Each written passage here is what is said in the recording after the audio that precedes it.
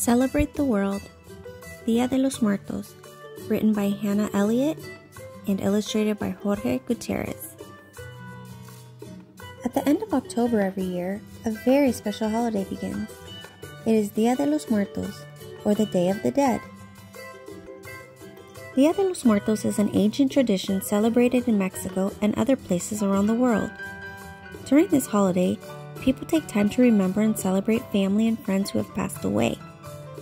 Although it's called Day of the Dead, our celebrations last several days. With delicious foods, brightly colored decorations, and festive parties, we honor the lives of the people we miss, including those who left us many years ago. But before Día de los Muertos begins, we must prepare.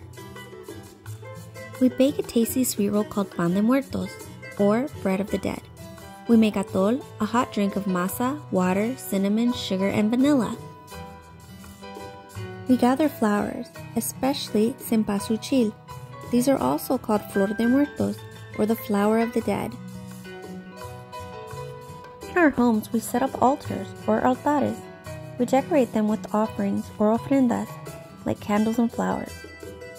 The light of the candles and the smell of the flowers help guide the spirits back to us. On the altar, we also place items that were important to our loved ones. We gather cherished books and musical instruments and special jewelry. We add their favorite foods and drinks. We add pictures.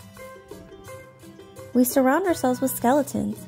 We make huge skeletons out of paper mache and teeny tiny skeletons out of clay. We even paint them and dress them up. We pose the skeletons doing silly things, like playing the guitar, or dancing, or even taking a bath. Along with skeletons, we decorate our bakeries, schools, cemeteries, and other places in our communities with beautiful cut-out paper designs called papel picado, and with skulls or calaveras.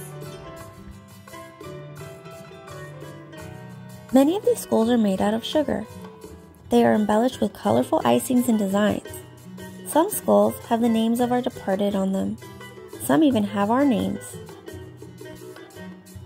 We do all this to celebrate the beauty of life and death rather than mourn it. After a few days, many of us visit the cemeteries for the last of the celebrations. We clean the tombstones of our loved ones, we play music, and we tell stories. It is a festive time. When Día de los Muertos is over, we put away the skeletons and the skulls and the altars.